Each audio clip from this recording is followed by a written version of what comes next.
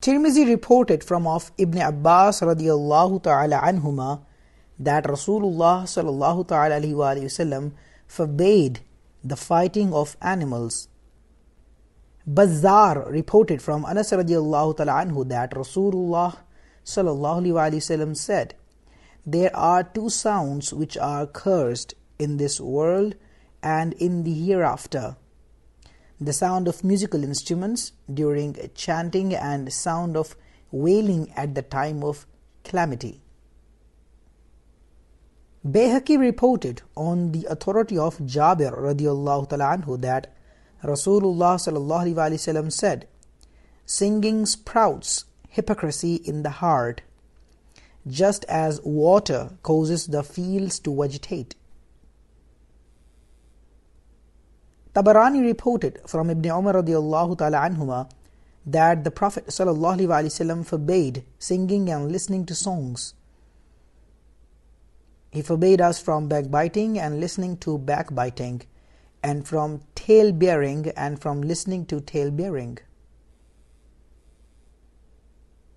Bayhaqi reported from Ibn Abbas radiyallahu ta'ala anhuma that Rasoolullah sallallahu alaihi wasallam said that Allah has made alcohol, gambling and drums haram, and he sallallahu alaihi wasallam said, "Every intoxicant is haram." It is in Sahih Bukhari and Muslim from Hazrat Ayesha radiyallahu ta'ala anha says, "I used to play with dolls at the home of Rasoolullah sallallahu alaihi wasallam, and a few other girls used to play with me as well. They would hide away when Huzur sallallahu alaihi wasallam arrived. Huzur sallallahu ta'ala alaihi wasallam used to send them to me, and they would then return to play with me." Abu Dawud reports from Hazrat Ayesha radiyallahu ta'ala anha, who says that Rasoolullah sallallahu alaihi wasallam returned from either Ghazwa Tabuk or Khaybar, and there were dolls kept in her shelf, and there was a curtain over them. A gust of wind blew, and one end of the curtain moved, causing Hazrat Ayesha's radiyallahu ta'ala anha dolls to become visible.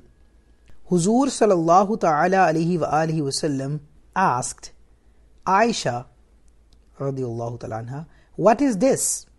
She said that they were her dolls. Amongst the dolls there was also a horse made from fabric which had two wings. Huzur sallallahu ta'ala alayhi wa sallam pointed towards the horse and asked, "What is that amongst the dolls?" She replied that it was a horse. He asked, "What is this on the horse?" She replied that they were the horse's wings. He sallallahu alaihi wasallam said, "Wings for a horse?" Hazrat Ayesha radiyallahu ta'ala anha replied, "Have you not heard that the horses of Hazrat Sulaiman alayhi salam had wings?" On hearing this, Huzur sallallahu ta'ala alaihi wa alihi wasallam smiled.